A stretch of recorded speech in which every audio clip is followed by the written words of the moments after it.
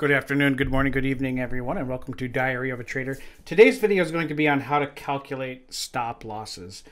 Stop losses are probably, and profit targets, are actually one of the things that a lot of people struggle with as far as identifying where should a stop be, what should my profit target be, how far is too far, how is this enough of a range or not.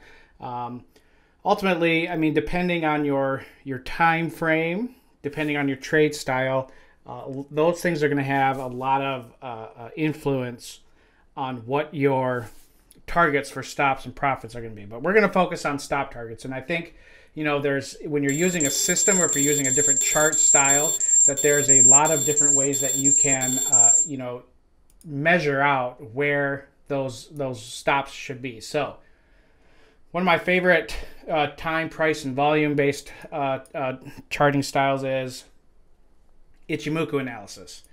Now, with Ichimoku analysis, you've got a whole bunch of different variables that you can pick from as far as identifying a stop. And depending on what trade entry system you are using within the Ichimoku system, that's going to play a role in determining your stop as well. For instance, if I am looking at the hourly chart below, and if I'm saying to myself, okay, well, I'm going to go long once the lagging span and price are both cross above this high, all right? Because I want the lagging span to be an open space, meaning that it won't run into any of these candlesticks over the next 5 to 10 periods. But if we close above this prior swing high in the Kiwi dollar, then that is an open space, and that tells me that I have a pretty expansive a range above me with very little resistance. And that can be confirmed here on the 4-hour chart as well, because the 4-hour chart, that would also be a very, very bullish condition if price were to do that. Now, where would my stop be on the Ichimoku system? There's a couple of ways that you can do this, and if you're looking at the hourly chart, and even if you're looking at the 4-hour chart and even the daily chart, if you're going to do a breakout system, if you're going to do the ideal Ichimoku breakout system within Ichimoku, then your stop is going to be a few pips below the bottom of the cloud. I usually give it, for things like the Kiwi dollar, the pound, the euro dollar, I give it a 5 to 10 pip range below the cloud as where my stop would be. So it would look like this to kind of visualize it. If I was going to go long right up here, if we get a close above that high, my stop is down here. All right, where am I at? That's at 65.84, and this is 65.74. So about a 10 pip stop below the cloud. That's where my stop would be. My profit target would. We'll talk about profit targets in the next video, but that's where my stop target would be. Additionally, on the right side of this bottom chart here, you can see that there's the volume profile. The volume profile can help confirm where a stop can be, especially if you're going to use it like a visual range. The next high volume node below here is definitely well below that level that we're currently at. But you could say, if you want to kind of combine the ranges, then you could even drop it a little lower, the stop. But if you're going to use strictly Ichimoku measurements, 5 to 10 pips below the bottom of the cloud, that is generally where you would put the stop. If you were shorting, you would just do the inverse. You'd do 5 to 10 pips above the cloud. Now there's an easier way of this, I think, with point and figure charts. Point and figure charts, I love them because they're very much an unambiguous chart form. They're very scientific and logical. It's a very, very like black and white setup.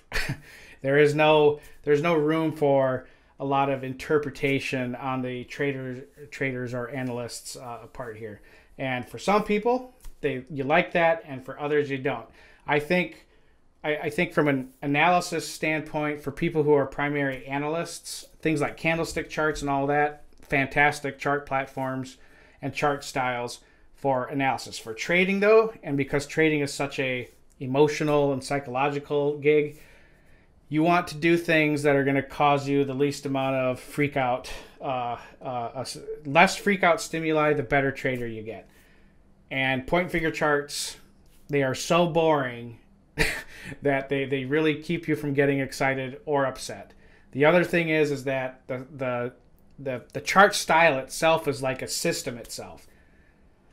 And so depending on where you're trading, if you're on the long or the short side of the market, you know, pretty standard is a pretty standard stop is whatever the reversal amount is. So this is a 20 pip 3-box reversal chart.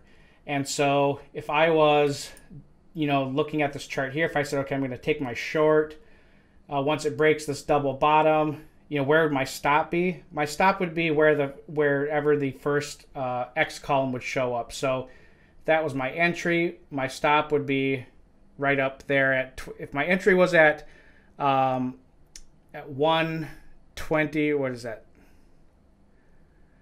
126.40, my stop would be at 127 even. All right. 3-box reversal, 20 pips each, that's 60 pips. That would be my stop.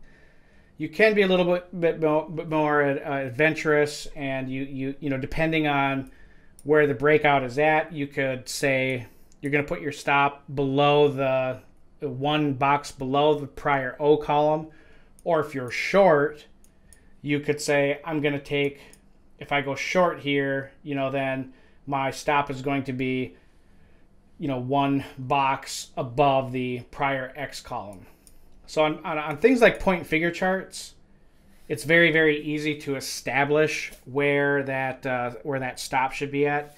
Additionally, you know, if you're actively managing trades in point and figure on a smaller, I don't want to say faster because time is not used in point and figure, but if you're going to use like a faster trading setup with point and figure, like if you're going to decrease the box size to like a 2-box reversal chart, if we're going to decrease the reversal amount to 2-box, or if you're going to take it from 20 pips to like 5 pips, then you're going to want to kind of, you know, change up the range of where that stop's going to be. But on a 3-box reversal point figure chart, which is the only one that I use, there's a lot of options out here that you have, and even just, you know, almost like a virtual trailing stop of that 3-box reversal, which is 60 pips. You know, I pretty much keep that the standard in my own trading. I just keep that 60 pip reversal and kind of trail it along. So that's easy to do. But again, rehash this using point and figure charts. Your stop on an entry is always going to be at the minimum. At the minimum 60 pips. And in fact, if you want to be really conservative about it, like I do 60 pips. Okay, 3-box reversal. If it gets tagged, it gets tagged. But point and figure charts minimize your losses to a minimum, but it should be the max of whatever that reversal amount is. And going back to our Ichimoku charts, if we're, you know, if we took a short entry somewhere around here on the euro at like 111.07, our stop is 5 to 10 pips above the top of the cloud, and that's how we do a stop on the Ichimoku system. So those are just a couple options using 2 different chart styles that can help you identify where the stop is. The ultimate point, though, for a stop is that once you set it, you don't move it further away. You can move it closer to your price, but you don't ever move it further away. The stop is there for a reason, and don't get upset if it gets hit. Okay, if it gets hit, it's supposed to be hit for a reason. Okay, you got to get used to your stops being hit. But otherwise, it concludes this video, and I look forward to speaking with you in our future videos.